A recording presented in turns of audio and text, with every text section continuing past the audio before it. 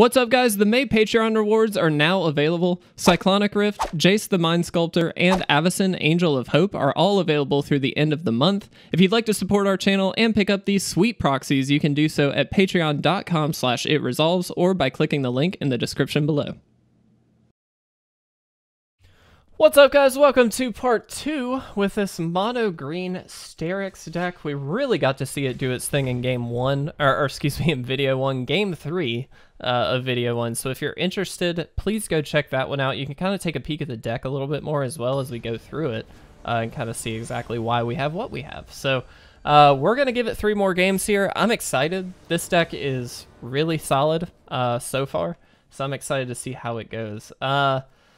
Now this hand, on the other hand, a little bit tricky. I think I'm going to try this solely because if we do draw one more land, we can Greathorn.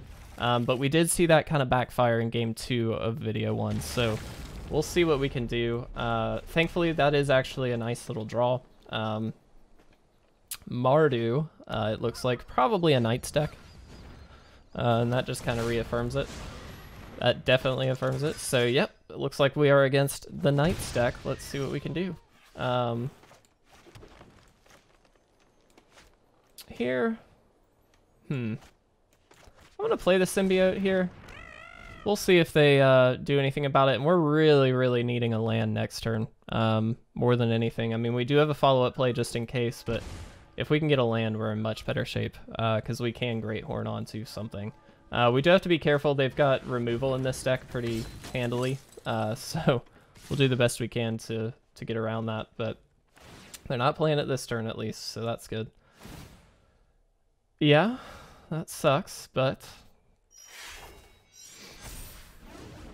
we're not going to block. I'm going to take it. It's a lot of damage. Oh, thank you. Thank you, thank you, thank you. All right. Let's go ahead and mutate this out.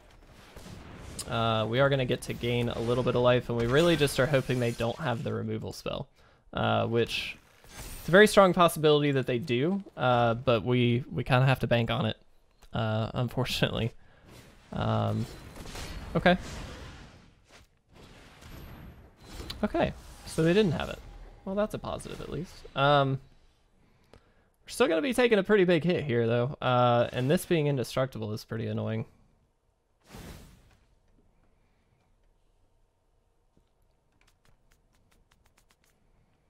Interested to see how they do this. I'm gonna do that. Get rid of this guy. All right, now, how can we do this is the question. Kind of need to spread out threats a little bit, if I'm honest. And I don't know if we can honestly do this. Let's see. Play out that doesn't work, that doesn't work. We can go 3, but that's not going to do it. I mean, we'll play this out, but the assumption is that this isn't going to be enough, right? Because they can still get a couple threats in. Any 2 things that get through pretty much kill us, and if they've got a removal spell, yeah. Alright, well done, opponent. They just had a much faster deck. Which I think speaks to, well, excuse me, I'll say a much faster hand, because we do have very, very fast hands of our own, especially with Yorvo, where we can get, you know, a 4/4, excuse me, on turn 3, maybe, well, yeah, on turn 3, like, that's pretty solid. So I think that, given a faster hand, we could have maybe not won, for sure, but we could have very much handled that, a little bit better. I'm going to keep this little land heavy, but I think I'd prefer to be a little land heavy, honestly. And this is an Obosh deck, so we do want to get our threats out as quickly as possible. So this is a nice 2, 3, 4, and then 5 if we would like. So we'll see what we can do. Don't really want to be trading off the Barkhide Troll as much as possible. We kind of want to make him spend a removal spell on it, but we'll see. We'll see, obviously, what comes out of this. Okay. Kind of good for us because, again, this does block it, which means they just need to spend a spell if they're going to deal with it. And a lot of times this deck, if it's an Obosh deck, they don't run a ton of burn. They probably have Bone Crushers and stuff like that, but that might be it. In which case, I don't think we block either. We let them attack in, devalue the removal just a bit. The assumption is that they'll have a Bone Crusher Giant, so I mean, that's not 100% guaranteed, but I'd rather them not be able to just kill this off the bat. And next turn we've got Yorvo, which is going to do a lot. And you can tell, so if they did not have the Bone Crusher, they just would have played this out. So that was, I think, definitely the correct call. Let's get Yorvo down. And again, I'm going to say no attacks here. We'll see if that's the right call. I don't know. But next turn we get another creature down, which is going to buff up Yorvo even more, which is awesome. So it's going to get things kind of out of range of a lot. May end up kind of trading this guy off. We'll see.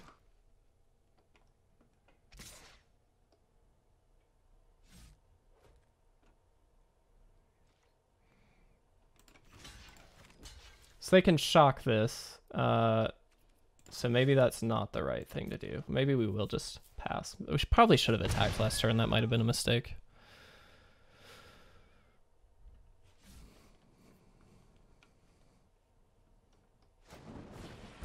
Okay. I wasn't even looking at their cards up there. They probably had that shock already. We're going to do this because it's an indestructible 5/6. And I think we'll go ahead and attack. We'll attack with the troll here. I'm not going to attack quite yet with Yorvo. They may have Obosh coming down this turn, which is part of why I wanted to get the indestructible threat on the turn, or on this turn. So we're going to have to really be able to block out here. Thankfully, Yorvo's at 5, which does make it difficult for the opponent.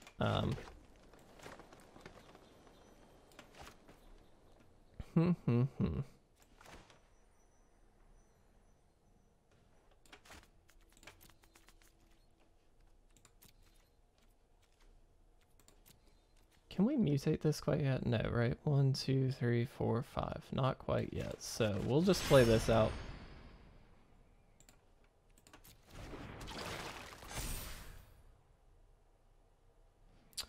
Maybe that would have worked. I don't know exactly how that works. Does this then help you mutate?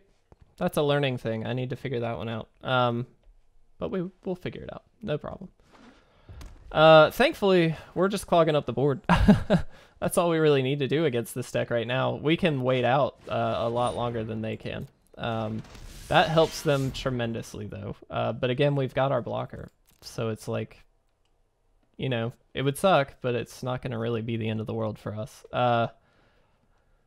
Yeah, I mean, I'm not feeling bad. Next turn, we're just going to Auspicious Starrix here. Okay, so that's going to block there for sure. I'm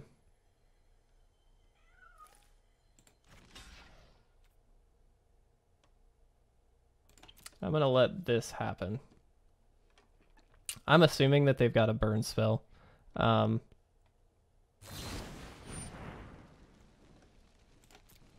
So this is going to kill our Yorvo.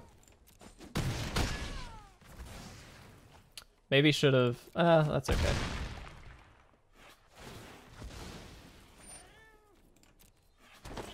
But we do have Obosh off the field, which is huge for us. And then next turn we get to get some free stuff on the field. All right. So let me see if this works.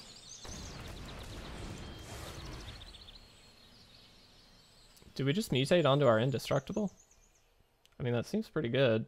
Or do we mutate onto this? I think we need to spread this out a little bit.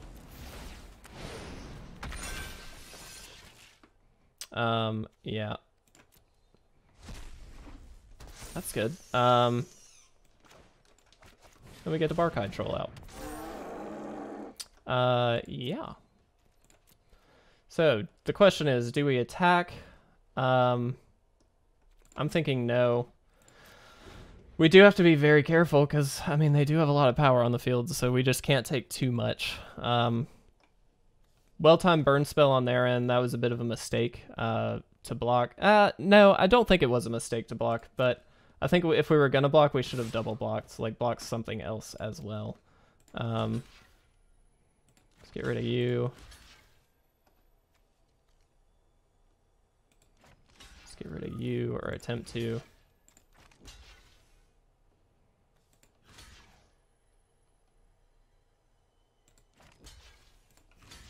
I'm just going to kind of block a lot.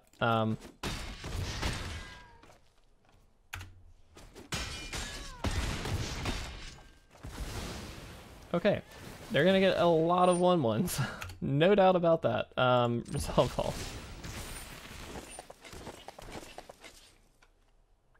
Very good. And maybe they have another Annex? No. Okay.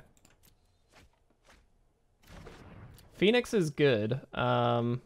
Because, well, actually, I mean, we do have the Recluse, but still is very, very good because we do need to get something a little bit more powerful to kind of deal with that. So the hope is we can get like a Gemrazer maybe. Let's get the value. We're putting it under. Oops, get our land. Not the greatest of things. All right, let's attack. Should we attack, I guess, is the question.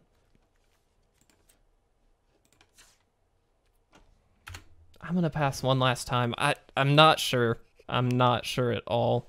This makes the math very, very difficult because they can punch through a lot of damage. They can do this twice. This can block it, which is good, but it's not going to be enough. So, or no, yeah, I guess it will, right?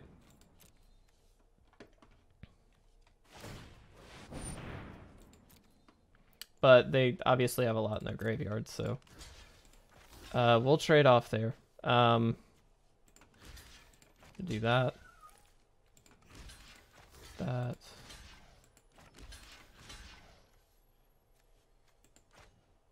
Oops, there we go. We really don't need this guy right now, so I'm just gonna block one of these guys. They really didn't have to pump this, but that's fine.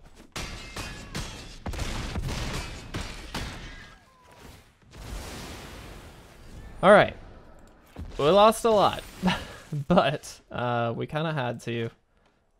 Let's get you out. Let's do this. That's pretty good. So the problem is, though, we lose next turn because of this, right? Yeah. 7, yeah, it's not going to be enough, right? By 1. By 1. So the problem is this just comes down and kills us because they have more than enough to pump it up. So well done, opponent. That was a very hard fought game, and I don't think we played incorrectly. I think what we just needed a better reacher. The Recluse was very, very good because it did save us for a turn. If we had gotten one more, I think we could have gotten there. But regardless, still felt pretty good. Let's go ahead and finish out, make sure that we've got our 3 games in here and see how we do. Still really love this deck, though, I'll be honest. It feels like it has pretty much everything it needs. It just maybe needs a little bit more consistency. But it's pretty consistent, honestly. I think it's just like against specific cards, like flyers, it can have a rough time. But we've got the cards in the deck to deal with it. I think it's just a matter of we didn't have them that turn. Garuda is what we are up against, which is going to be a bit of a problem, probably. But we'll see what we can do.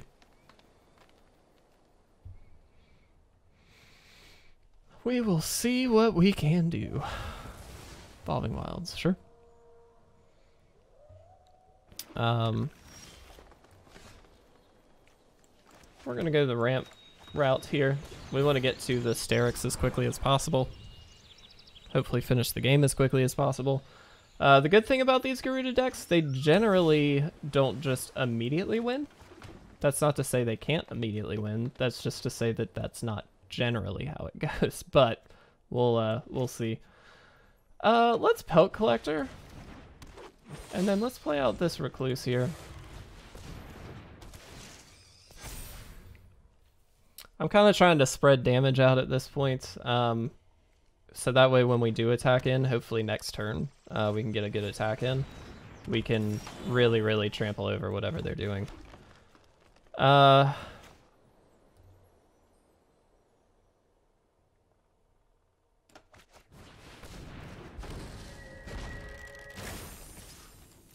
Swing in with both of these. They'll block one, and that's fine. Or they won't block one. I don't know why they wouldn't have. Seems kind of silly. I mean, yeah, we weren't 100% tapped out, but essentially we were tapped out.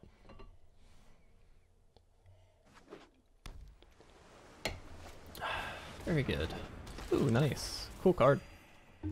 Kind of thankful we've got the Recluse here. All right. Let's see.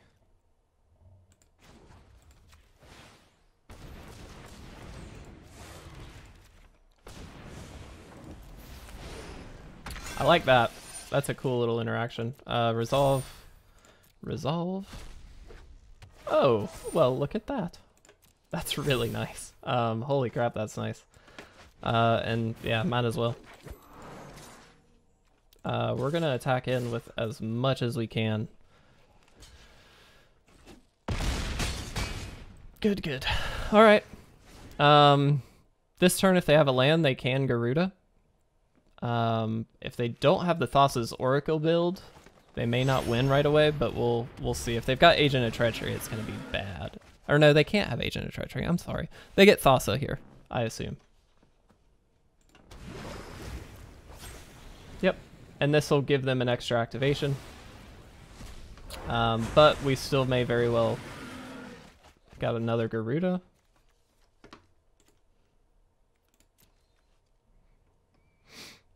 I assume they're just going to get that. Yeah. Sack one, do it again. This Garuda deck is sweet. We played this Garuda deck, actually. Very, very fun. But, oh, they got an End-Raze Forerunners. Unfortunately, it was at the end of their turn. So that doesn't really matter. Sure. Only lasts for the end of the turn, though, so it doesn't really matter. Okay, so the question is, do we just want to do this?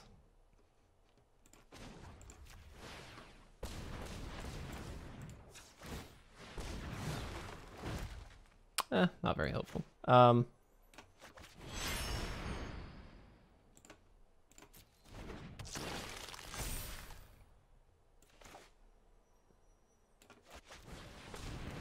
Might have been incorrect to play that. I honestly don't know. I'm gonna attack with everything. They can easily just like eat this, but I think that just kills them, right? 5, 6, 7, 8, 9.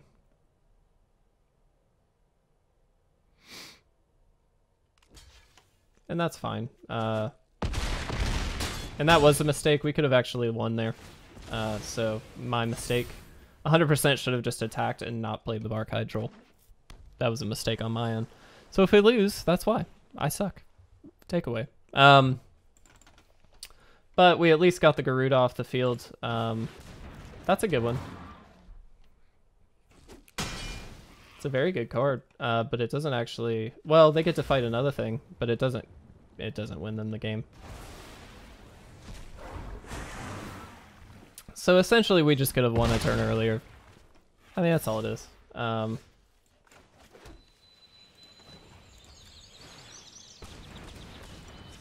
kind of just doing this to see what we get, to be honest.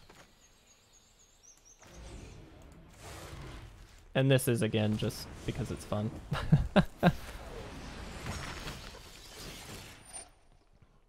Yeah.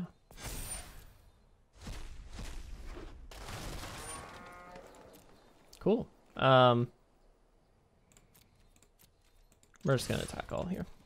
And this should, I mean, we just win off of this. Cool. I like this deck, guys. I know we did not win every single game or anything like that. It's not like we just, you know, murdered all the time, all that stuff. But we did a really nice job of finishing them off on this one, at least, despite missing it for a turn. I really like this deck. So to sum up how I feel like this is just mono green Stompy with an upgrade. Hey, let's open a couple packs really quick. 2020, haven't opened you in a while. It is just, I mean, oh, okay. It is just a solid upgrade, I think. I mean, the mutate mechanic is so nice. We've played a number of mutate decks. Some of them were, I think we did Sultai mutate. I think we might have done Bamp mutate or Simic mutate. We've done a lot. And that's really, really fun. What's great about this is because you're in mono green, mana, unless you get mana screwed like we did in one game, but unless you get mana screwed, it's just so efficient, so easy. And so like getting to your mutates is like not a problem. Not to mention you've got a lot of great targets for mutate, like the Barkhide Troll, though we didn't really ever have to mutate onto it. Paradise Druid, again, we didn't have to, but conditional hexproof, that's great. Gemrazer, really, really all-star card. Even without killing any artifacts or enchantments, it's an all-star card because it gives it trample and reach. And so what you can do is, like, in a board stall position where you've got just a lot of stuff on the field, Gemrazer is going to be the card that you get to attack in with. You mutate onto a big creature, hopefully get a few counters on it, and then you just swing in. And then all of a sudden you're dealing tons and tons of damage because you just have trample. And so it makes it really, really solves the issue of the board stall positions. One thing that I will say, the reach in this deck between Gemrazer and the Recluse, very helpful, but obviously we didn't quite get there in one of our games. I don't think that's a fault of we don't have enough of it. I think we just didn't draw it. And because you are running so few lands, I think we're down to like 23. Maybe I'm wrong. But I know, I mean, we did get mana screwed one game. That's not to say that you would always do that. Yeah, we do have 23 lands here. That's not to say that you're always going to get mana screwed. I'm just suggesting that 23, a little bit low. It's not terribly low, so I think it's the right number. But you do, of course, run the risk when you're a little bit lower on the land count of getting mana screwed. That's going to happen occasionally. So regardless, I love this deck. Do I recommend it? Absolutely. It is so fun. So definitely try this one out, guys. It's a really cool take on mono green Stompy, where you get to kind of mutate onto stuff a lot more and do that kind of thing. So I really enjoyed it. I hope you guys did too. If you did, please make sure to leave a like or a comment down below. Really would appreciate it. And I will see you very soon in the next gameplay video.